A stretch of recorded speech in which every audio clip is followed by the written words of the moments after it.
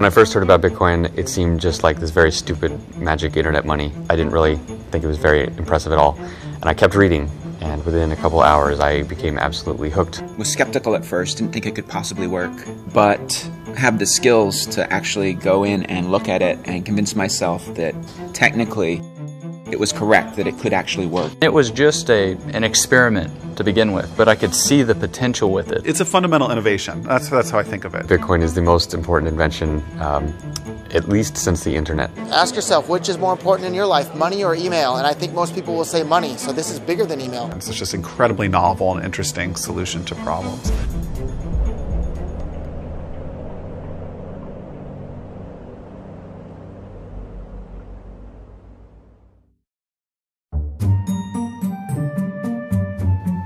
The short version of what is Bitcoin is cash for the internet. So it's a new kind of money, and it's also a payment network that runs over the internet. There's a piece of digital information that you can hold that has value. And as long as nobody else knows that information, that value belongs to you. This sort of technology was developed independently a few times. I think the NSA developed it in the 70s, and then academic cryptographers started putting this out later in the 90s. And it's called public key cryptography. Now, we now rely on that technology every time your phone talks to your bank, or even over maybe SMS sometimes. I mean, it's just embedded in the internet and how we talk. Bitcoin was invented by Satoshi Nakamoto. As far as I know, no one has actually met Satoshi. No one knows who he or she or they are. I've never talked with Satoshi, although I have communicated with him electronically via email or on online forums. Satoshi started working on Bitcoin, he says, in 2007, and it actually took him a couple of years to convince himself that he could actually create a system that would work, that would solve this problem of how do you create a money where there's no single person or organization or government in charge. He started posting to a cryptography mailing list where he described kind of at a high level how it would work and started to get feedback from people on his idea. I believe it was the beginning of 2009, he released an academic paper that described the system in detail. And he also started up Bitcoin. He actually released the code for the system and started it running. Coming from a crypto background, I mean, one of the first things I did was I read the paper. When you read the paper and you have that background, you think, this is very good. You think, there are kind of 50 things that might be wrong with a proposal like this. And I thought, this answers all those questions. I mean, I thought, this is some very high quality work. So the key problem that Satoshi solved that made the whole system work was the solution to what's called the double spending problem. So if I have this digital asset that I want to give to somebody else, how do you prevent me from giving it to two different people at the same time? Because obviously if it's digital, it's easy to copy. And Satoshi came up with a brilliant system for if you try to do that, if you try to double spend and give the same Bitcoins to two different people at the same time, everybody notices, and then one or the other of those transactions is considered valid, and the other one's just ignored. So solving the double spend problem was the key technical breakthrough that made Bitcoin possible even. Bitcoin answers another question in a magical way, which is, could a bunch of people who don't trust each other all agree on when something happened so precisely that you could use it to transfer value, right? And that sounds like, who've never met each other and will never meet just by passing messages. And, I mean, the immediate answer to that is like, no way, no way. You need someone who's trusted in the middle to tell people what happened. You need, you need all these other things. So I do think it's incredible genius. He's obviously had some academic training because he wrote this academic white paper that, is in the style of a peer-reviewed academic journal article. And he's obviously a genius. I mean, not only was he able to come up with the idea, but he was able to actually implement it, actually write code that made it work. And he was a genius on a lot of different levels, which I think is really rare and fascinating, and I'd love to meet him someday. Satoshi sort of, I think, exists now in the Bitcoin subconscious almost. Things are named after him. It'll be a little bit like finding out who Santa Claus really is if Satoshi's ever revealed. Like, I think it'll be a blow to the collective psyche of Bitcoin. One interesting thing, there's some emails that have come out recently that indicate one of, a 90s era cryptographer was working on some of this stuff that pretty clearly turned into Bitcoin. That's a small community, so you probably narrow it down to 30 to 50 people that could have been working on it. I don't know who's had the last interaction with Satoshi. It might have possibly been me. My very last email to Satoshi, I actually had told him that I had been invited to give a talk at the CIA. So he had already told me that he was going to step back. I don't know if me telling him that I was just going to visit the CIA was the reason I've never heard from him again, but I certainly think it didn't help.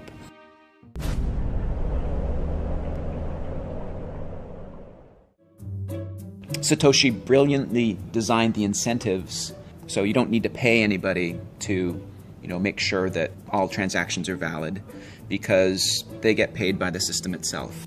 The reward for doing the work of processing transactions and making sure that there are no double spends is tied into the creation of new bitcoins. So the people who are being awarded new bitcoins are the same people who are making sure that double spends don't happen. So that's the way new bitcoins come into existence, is you have these people who are validating the Bitcoin transactions, who are called Bitcoin miners, for the work of validating transactions and making sure that nobody cheats. They're awarded new bitcoins. But then you need a way to limit the money supply because, validating the transactions is pretty quick. So there's actually a process called proof of work where the miners have to run this algorithm that takes a lot of CPU time. You can think of it like pulling lottery tickets. So all of the miners on the network are all, they all validate the transactions, and then they're all kind of participating in this lottery to see who will be awarded bitcoins. And on average, every 10 minutes, somebody somewhere on the network is awarded new bitcoins. There are fundamental promises made by the Bitcoin network about supply. And the supply function's too complex to say out in words, but what you could think of is like every 4 years, about half the remaining bitcoins are given out. Okay, so for the first 4 years, every 10 minutes, 50 were given out. Next 4 years, 25, and then next, and so on. So eventually that kind of trails off, and in the year 2140, no more will be issued. And that's how we know there will only ever be 21 million bitcoins created, because if you do the math, that series works out to 21 million. 1/100 millionth of a bitcoin is the smallest bitcoin unit, which the Bitcoin community has dubbed the Satoshi in honor of the creator.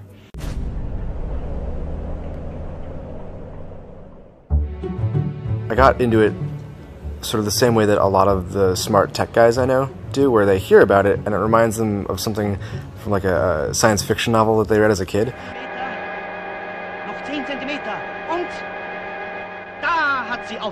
Like, oh, that's cool, but it can't exist. And then you go and you read the white paper and you're like, that makes sense. And then you look at the source code and try to find how you can break it, and you can't, right? And and then you're like, this is a real thing now. And so I've been following it, and I sort of as a hobbyist was mining just on my computer when I wasn't using it for anything else. I'm not a Bitcoin miner. I actually have, in the past, created a few Bitcoins. I ran the Bitcoin software on my laptop computer way back in, May of 2010, when not too many people knew about Bitcoin, and it was actually possible to create Bitcoins on an ordinary laptop computer. But when I did the math, I found out that, I was paying more in electricity to create the Bitcoins than the Bitcoins were worth. And so it made more sense, if I wanted to have some Bitcoins, to just buy them from somebody else, maybe somebody who lived in a place that had less expensive electricity than me. Okay, so there's a lot of altruism in the system. Very, very first miners wanted to help. Great, they think it's cool. They just think it's cool, whatever. You do a lot of things because you think they're cool.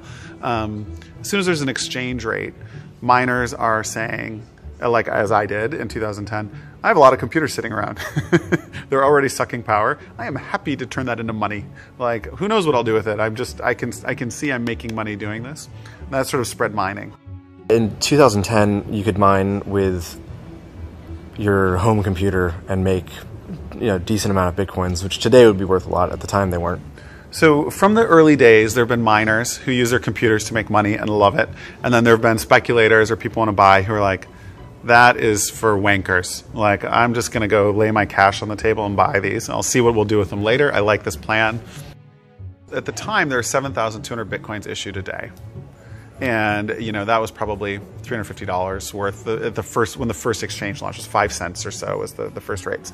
So, you've got $50,000 to play with as an investor. Like, you're going to go mine for 2 years? You're not going to go mine for 2 years. The money guys they always want to trade, and the nerds always want to mine. It's very rare in this space that people want to do both. They're often on one side or the other. Bitcoin puzzles a lot of economists who would not have predicted that you'd be able to start from something that has no intrinsic value. I mean, there's zero value in the bits of data on your disk, and yet has managed to bootstrap itself into arguably the world's most valuable currency. And how that happened, I think, is a really interesting study in economics. You might need to make some economists rethink their ideas about money. It took some early adopters with enough faith to actually spend real money to purchase some Bitcoins to start to give it a value.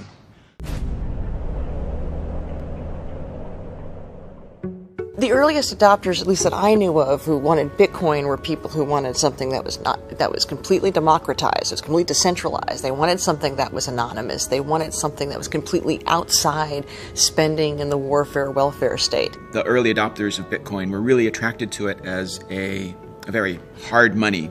I mean, Bitcoin has a fixed money supply, which appeals to a lot of people who believe that central banks creating money whenever they feel like it is a really bad idea. So I think you saw a lot of early adopters that were really attracted to Bitcoin for economic reasons. If you're non-technical and you're interested in Bitcoin, you don't like Ben Bernanke, you are worried about inflation, hyperinflation, you find fiat currency of all sorts suspect, these are the folks that are non-technical that come first. So there are really three factors that drive interest in Bitcoin. The first is its decentralized nature.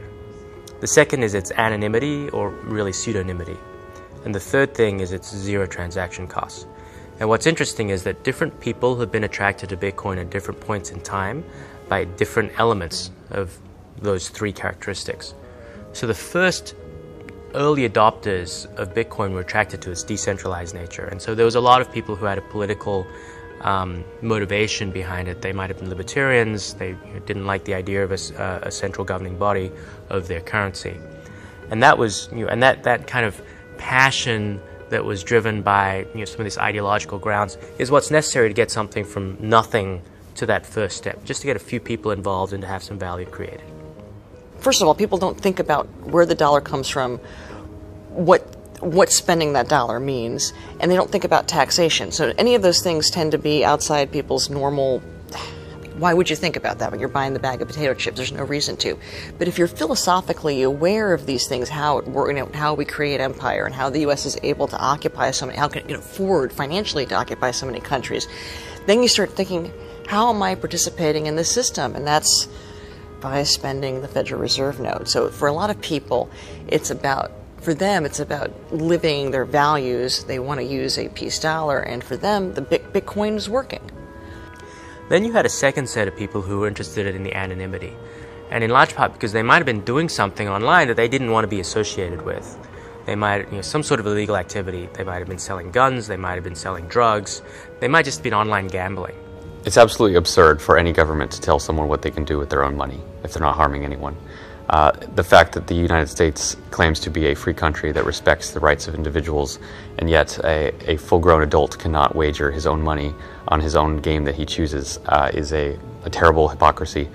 Not to mention the fact that the state runs various lotteries, which have far worse odds than most casinos, and market themselves, in fact, to the very poorest and least able to understand the problems of gambling. So while the state does this institutionally, they also throw private people in prison for running games with better odds, better customer service, and it's one of many problems that we have with the government in the U.S. and in other countries.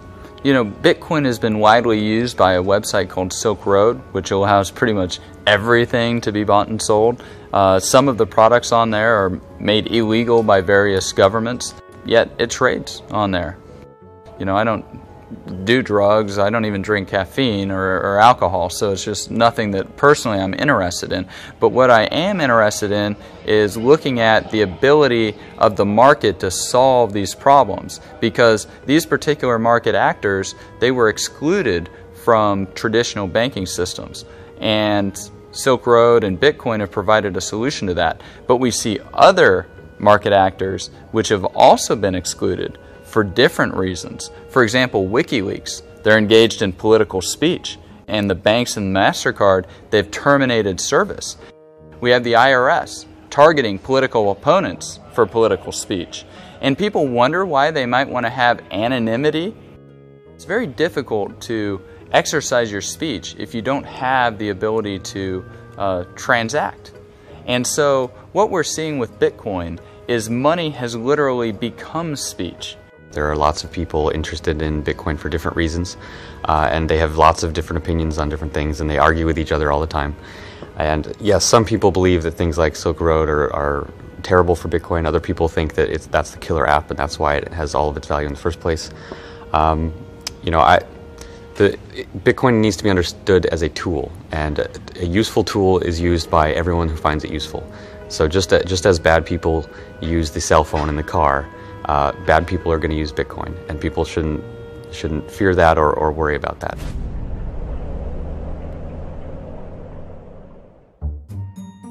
Now, the trouble with both of those groups of people is that they're just not that large. There aren't that many people who are passionate enough about their politics that they will adopt a new currency. And there aren't that many people breaking the law, you know, in wholesale ways. But it's this transition to the third characteristic that's really interesting, because zero transaction cost has an appeal to everybody. Everybody would like to save money on transaction costs. It just takes costs out of the system. And because of that, it has much, much broader appeal. But what's interesting is that, and that's why I'm interested, right? That's why I'm interested in it. I think that, you know, you've got an opportunity to revolutionize financial services. Tens of billions, hundreds of billions of market cap at risk. If that comes under pressure, then it's like squeezing a balloon. Market value has to be created somewhere else, ideally in these new companies. Coinbase, generally speaking, our goal is to make it easy for the average consumer and the average merchant to use Bitcoin. I think sort of the litmus test for all this is, can I feasibly present this to someone who hasn't seen it before, even my mom, and can she reasonably use it? That's sort of what we're trying to build towards. So whenever you get a new technology, there's always these predictable waves of companies. And the first wave is building the infrastructure that just makes the damn thing work, right? And right now, just to make Bitcoin work at all, you need exchanges to get money into Bitcoin. You need wallets to hold the Bitcoin, and you need payment processors to be able to spend the Bitcoin. So that's that infrastructure level. That's where we are today. You think about the average business that's accepting PayPal or credit card on the internet, they're paying roughly 2.7% to do that. And just even chopping that down to what a company like Coinbase offers at the moment, 1% costs is a significant cost saving. Let's say you're a 5% margin business. All of a sudden, if you're saving 2% on credit card processing costs, that's 40% to your bottom line, which is very non-negligible. Add in other things like a case like microtransactions, where maybe there's a prohibitive 20-cent base fee on a credit card. All of a sudden, you can now have a business model where it's pay 5 cents to read the rest of this article. So the biggest opportunity that I see right now is microtransactions. So if I want to pay somebody 5 cents online today, it's not possible. Because in a card not present transaction, if I'm trying to use my credit card, which I'm inevitably doing online, there's no other way, I can't pay cash, can't jam it into the computer, there's a minimum of a 30% charge plus 2% of the transaction. So if I'm trying to charge you 5 cents and it's going to cost me 30 cents to do it, like, I can't do it. So if you remember the earthquake in Haiti a little while ago, Red Cross had this great campaign. You could text to send $1. That was a one-off thing. You haven't seen that again. And the reason was because in that one instance, everybody waived their fees. But in general, you have the same problem. If you want to send somebody $1, donate $1 to a charity, 30-something cents of that is going to go just to the payment processing, which means only 70% of your donation actually goes to the charity that you intended to give it to. That's not a very good way to do things. With Bitcoin, because the transaction costs go to zero, because there are no minimums. You can have people giving $1, $2, 25 cents, and all of that money will go to the charity. So there are lots of these use cases that can become these vertical applications that sit on top of the infrastructure, and that's how new technologies emerge in financial services.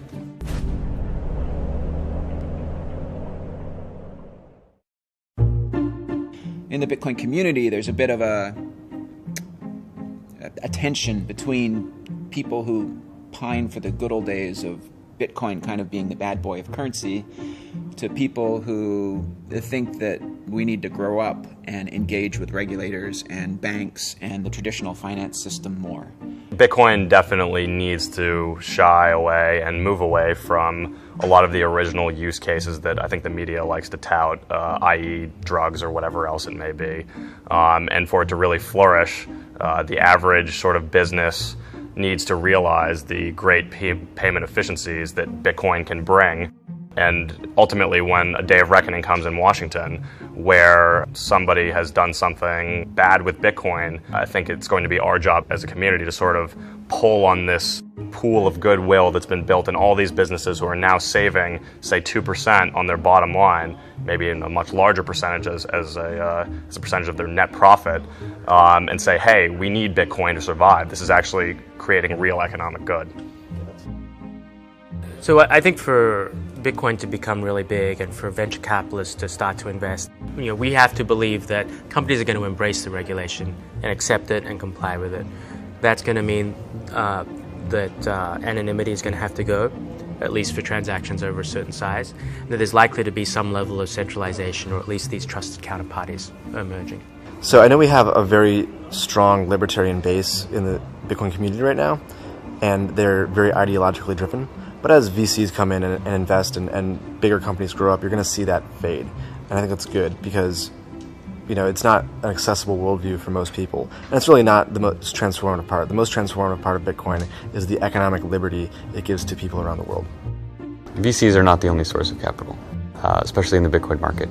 You have lots of people with lots of money who have very well-aligned objectives with Bitcoin. And they can fund whatever they wish. I would say that in order for Bitcoin to go mainstream, regulation is necessary because in order for the average consumer to feasibly feel like they can use it, they want to feel safe in some way. And part of that is understanding Bitcoin. Part of it is around federal entities. Not necessarily that Bitcoin needs a federal entity to become legitimate, but it certainly provides that sort of additional stamp of approval that would get people more comfortable with it. In America, you got to live by American regulation, or whatever jurisdiction you happen to live in. And so what we're seeing is a set of entrepreneurs who are just saying, well, look, if those are the ground rules, then we will comply with them, because the opportunity that we create by compliance is sufficiently big that the costs of compliance are worth it. And we're not actually giving up that much. Because you know what? If you guys over at FinCEN want to stop money laundering, you know what? I'm not going to make money out of money laundering. That's not my objective. I want to make money out of a whole set of legitimate use cases which are far, far bigger. And so in each case, if you can understand the objective of the regulator and you can then comply, there may be some additional costs involved. There may be some additional time involved, but it allows you to go after a much, much bigger market. Anything that has to do with money, the United States government is going to try to regulate it. You can't ask a lion not to tear up its prey. That's what the United States government does to the consumer, to the citizen, to the human being, is, literally steal and tear from it. So it's inevitable that, they're going to try to regulate Bitcoin. I think it is false to believe that the winners in the Bitcoin economy are going to be based in America. And the reason is that America has one of the most oppressive financial regulatory schemes of much of the world. And so trying to run a financial company when other people can move their businesses to more hospitable jurisdictions, and because Bitcoin works all over the world, so a company can set up anywhere and service its customers in any other part of the world, a company would be hamstringing itself to set up in the U.S. Now, indeed, a lot of them do and are, because it's easier to raise venture capital in the beginning stages. But those companies are going to run into heavy problems when the government starts to realize that Bitcoin is actually an existential threat to its own money, and it's not going to put up with people in its own borders, perpetuating that. I tend to be on the side of the people who think that we need to engage, with banks and regulators and traditional systems. Maybe I'm a little more conservative. I think there's a lot we can learn from kind of the traditional money system. I think there's a lot they can learn from us also. But there's hundreds of years of experience of banks keeping people's money safe, and I think that's really important for Bitcoin. Consumers will be able to go to a business and say, like, yep, okay, it's like accredited by a Bitcoin Foundation, like it matches certain like standards for our industry, and yes, their licenses are in order, and therefore I don't worry about Homeland Security seizing all the funds in these accounts. Like, I'm happy. So consumers will like that. Most consumers, not old-time crypto anarchists, they will hate that and they'll do their own thing, and that's totally fine. But the vast bulk of people who use these businesses will benefit from that. The community that has brought Bitcoin from nothing to where it is today has a different set of ideals than the people who are starting to come into Bitcoin now and saying, well, to take it to the mainstream, this is what's going to be needed. And so you're seeing some clash of ideas and some clash of ideals. People with money tend to want to protect their money, and the biggest danger to many people's money is that the government will seize it. Why would the government seize it? If it believes that you've done something against its wishes. So it's no surprise that venture capital companies and wealthy people tend to, at least on the surface, be very pro-regulation, because they do not want to engender harm by becoming a target of the government. I'm pro-regulation. I think it's an opportunity. So I have investors who invest only in pre-regulated financial companies, and they've built them themselves. And part of the playbook is get regulated in a good way, in a way that's good for everyone, that's good for the space. So yeah, should wallet providers be able to act functionally as banks without any oversight or regulation? No, they should not. Now, fundamental to Bitcoin is like, if you want to choose to do that, fine. No one will be able to stop you at a small scale. And if individuals want to choose to put their money with whomever they want, that's great. I don't mind that. But when you have, but we can't have like large scale poor business practices that could impact the whole community. I'm not into that. And I think regulation is part of that story. People they're saying this is a real future. So that instinct that they have to want to do something that ridiculous is regulate the currency suggests that people know that this is here to stay and that there's big money. But as in people, and there's been a lot of debate about this among anarchists, and I see this debating this back and forth yesterday on Twitter, is that one of the points of Bitcoin is that it's not regulated, it's not centralized, and it can be completely anonymous. You don't have to, people don't have to know what you're doing in your most intimate areas of your life if you can use Bitcoin. The regulation that a lot of these people are welcoming, of course, it's going to dampen a lot of the enthusiasm about Bitcoin and could potentially hurt it. Coming from this with personal sentiments as a crypto anarchist, Bitcoin's just amazingly awesome because it massively changes the rules of the game. Anyone can send any amount of money to anyone, anywhere, at any time. Can't be seized or confiscated or frozen in any way. But I also realize that no great amount of wealth is going to be created except with the permission of the government. And along that role, as an investor, venture capitalist type, I have a fiduciary duty. And so, as a result, I want to know the rules that my investments and the founders of those companies need to play by. Because now I know that my founder can act in a certain way and he's not going to end up in jail and the investment's not going to get seized in the company and that's not going to hurt my investment. So it is kind of paradoxical in a way, but I think overall it's going to help legitimize Bitcoin and bring it into much more mainstream transactions. Companies that are involved in Bitcoin can be regulated, but the underlying core system, the technology, is beyond the reach of any regulatory scheme, just by nature of it being based on cryptography and mathematics and peer-to-peer networks. So it's really, there's nothing much that a government can do except to try not to cause more damage. We'll see how this plays out. It's going to be very interesting. It doesn't matter whether the government wants to regulate it or not. Ultimately, there'll be another form of Bitcoin or something else the next day. It makes no difference. This is something they can't control, and it's the future. Why fight it?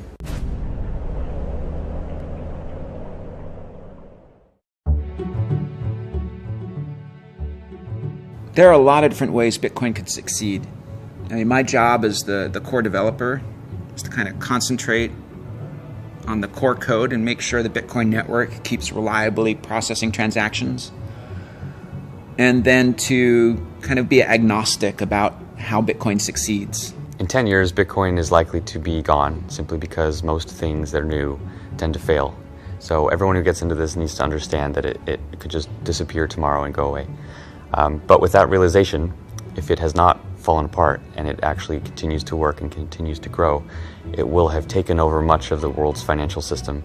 It will have changed everything about the way people move money, how they hold money, how they perceive value, what their relationships are with their government and with merchants and with each other. There's going to be amazing new ways that people use money that people can't even imagine now, just as when the internet came out, people couldn't imagine all the different things that people do. So it would be foolish to try to predict exactly what will happen, other than to say it will be very, very intense shift. And when people realize what happened over the course of so small a time, they'll look back and realize, wow, like that should have all been very obvious. I think it is the protocol for money on the internet. So in 20 years, when computers trade value with each other for whatever reason, they'll use Bitcoin or its successor to do that. It'll be just like right now, very rarely does any of our technology trade value. But in 20 or 30 years, it'll happen all the time. You'll log on and you'll be able to pay a little more for faster internet. There's just 100 ways that computers will be transmitting value to each other all the time. So they'll use Bitcoin for that. If it does take off, I suspect that it will become invisible to consumers. And in the same way that people don't think about payment systems in general, Bitcoin will be invisible and transparent to them, and so they'll just know that they can pay to pay a penny to read an article on their tablet, and they won't even be thinking about it as Bitcoin, because Bitcoin will all be invisible to them in the background. It's going to be an infrastructure system. I think we're going to go through a phase where there's more centralization because there's kind of a natural monopoly that will happen with exchanges. But then I believe that eventually we're going to grow out of that, and the Bitcoin economy will sustain itself. And there's really very little friction, because it's really designed to be this decentralized peer-to-peer currency. And, I have no special ability to predict the future, so I might be wrong.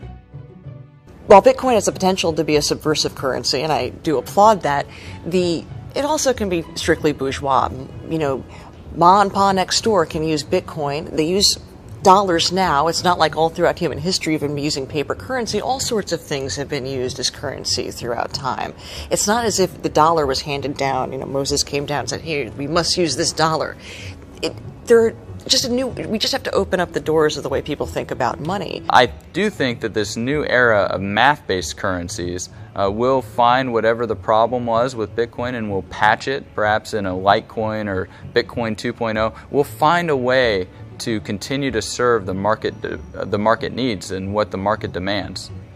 I think Bitcoin will grow to something where maybe 5% of people's wealth will be held in Bitcoin, and hopefully it represents the working capital that a lot of businesses use to enter and not have to leave this frictionless payment world. That doesn't mean 100% of your assets have to be in it, but whatever sort of lubricates the transactions that you're doing on a daily basis as a business. Bitcoin might succeed someplace else in the world. Maybe a country like Zimbabwe that recently saw hyperinflation. Maybe they'll decide, instead of using the US dollar as our currency, which they're doing now, maybe a cryptocurrency like Bitcoin would make sense as their national currency. That's a possibility. I don't know what's going to happen. My job is to concentrate on making it possible so any of those great things can happen. And I think it's going to be really interesting in the next 5 years to see what does happen. Hopefully they'll appreciate the risks that we're taking to make it happen in the early days, because most people just laugh at it right now.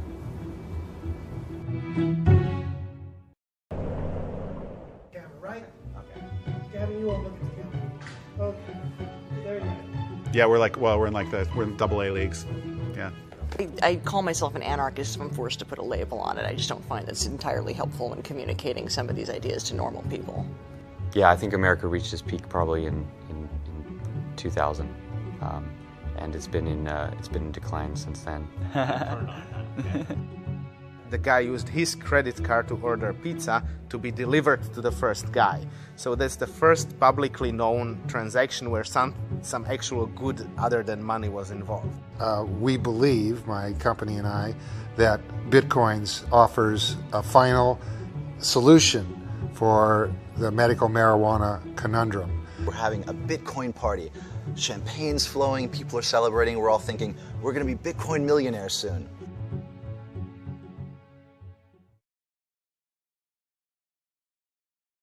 Half the remaining Bitcoins are given out, okay? So for the first 4 years, every 10 minutes, 50 were given out. Next 4 years, 25, and then next, and so on. So eventually that kind of trails off, and in the year 2140, no more will be issued. And that's how we know there will only ever be 21 million Bitcoins created, because if you do the math, that series works out to 21 million. 1/100 millionth of a Bitcoin is the smallest Bitcoin unit, which the Bitcoin community has dubbed the Satoshi in honor of the creator.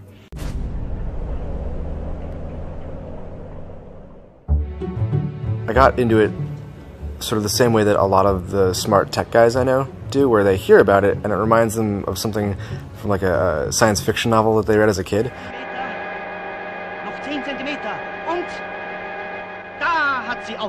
Like, oh, that's cool, but it can't exist.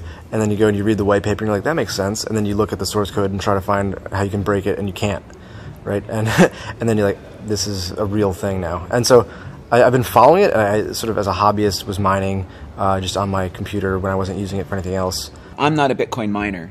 I actually have, in the past, created a few Bitcoins. I ran the Bitcoin software on my laptop computer way back in, May of 2010, when not too many people knew about Bitcoin, and it was actually possible to create Bitcoins on an ordinary laptop computer.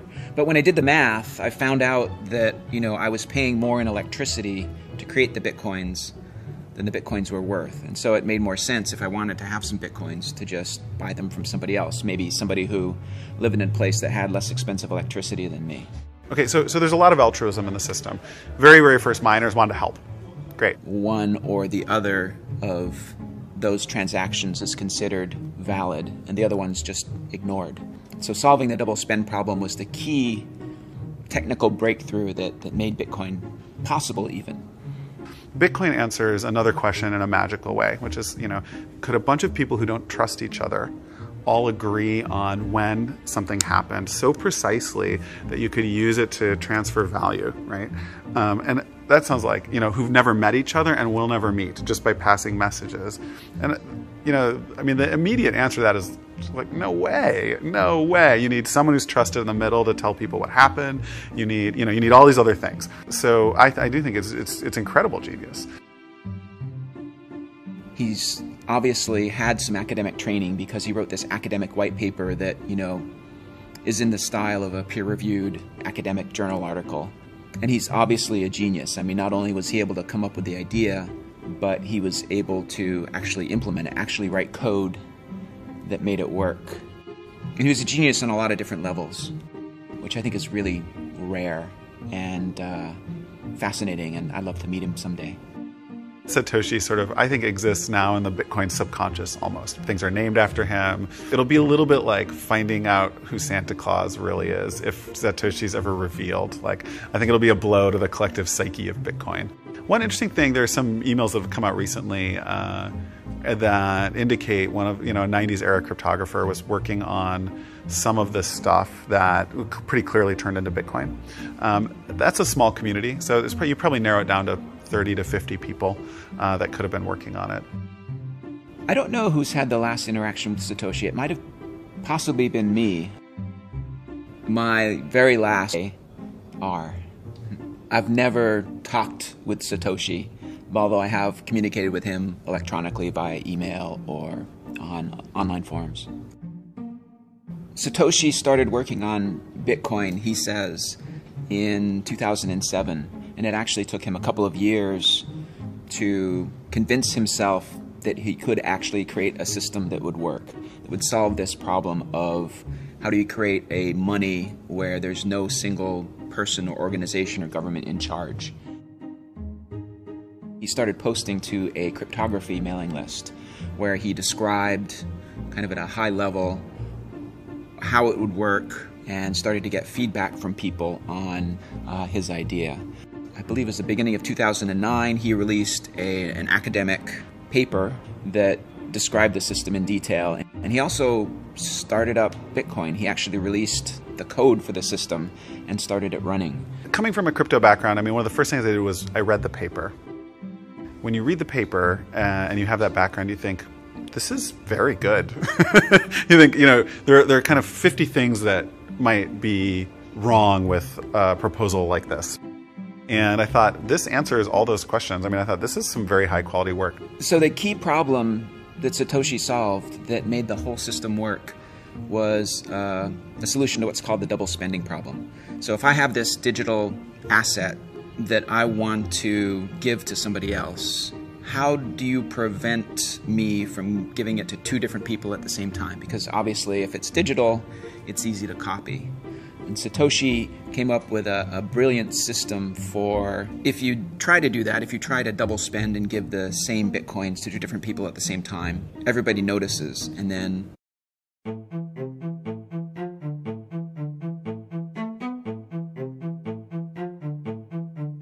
when I first heard about Bitcoin, it seemed just like this very stupid magic internet money. I didn't really think it was very impressive at all.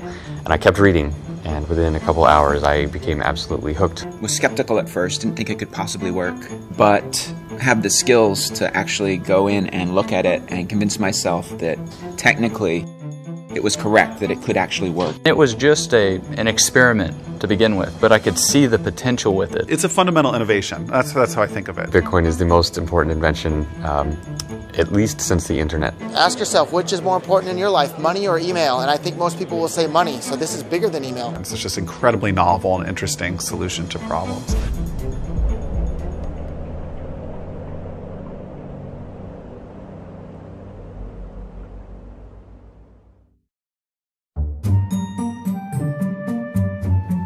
The short version of what is Bitcoin is cash for the internet. So it's a new kind of money, and it's also a payment network that runs over the internet. There's a piece of digital information that you can hold that has value. And as long as nobody else knows that information, that value belongs to you. This sort of technology was developed independently a few times. I think the NSA developed it in the 70s, and then academic cryptographers started putting this out later in the 90s. And it's called public key cryptography. Now, we now rely on that technology every time your phone talks to your bank, or even over maybe SMS sometimes. I mean, it's just embedded in the internet and how we talk. Bitcoin was invented by Satoshi Nakamoto. As far as I know, no one has actually met Satoshi. No one knows who he or she or they. Email to Satoshi, I actually had told him that I had been invited to give a talk at the CIA. So he had already told me that he was going to step back. I don't know if me telling him that I was going to visit the CIA was the reason I've never heard from him again, but I certainly think it didn't help.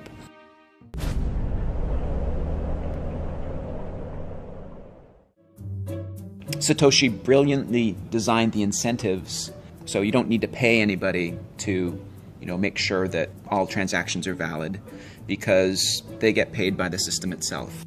The reward for doing the work of processing transactions and making sure that there are no double spends is tied into the creation of new Bitcoins. So the people who are being awarded new Bitcoins are the same people who are making sure that double spends don't happen. So that's the way new Bitcoins come into existence, is you have these people who are validating the Bitcoin transactions, who are called Bitcoin miners, for the work of validating transactions and making sure that nobody cheats. They're awarded new Bitcoins. But then you need a way to limit the money supply, because, validating the transactions is pretty quick. So there's actually a process called proof of work, where the miners have to run this algorithm that takes a lot of CPU time. You can think of it like pulling lottery tickets. So all of the miners on the network are all, they all validate the transactions, and then they're all kind of participating in this lottery to see who will be awarded Bitcoins. And on average, every 10 minutes, somebody somewhere on the network is awarded new Bitcoins. There are fundamental promises made by the Bitcoin network about supply.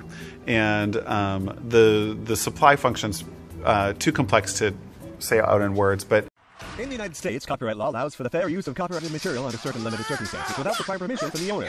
Under the law, determinations of fair use take into account the purpose of the copyrighted use, the nature of the copyrighted work, the amount and substantiality of the work used in relation to the work as a whole, and the effect of the use upon the potential market for the copyrighted work. Other jurisdictions may have similar copyright provisions protecting fair use or fair dealing. If you are uncertain as to whether a specific use qualifies as a fair use, you should consult a qualified copyright attorney. You have the right to take it down.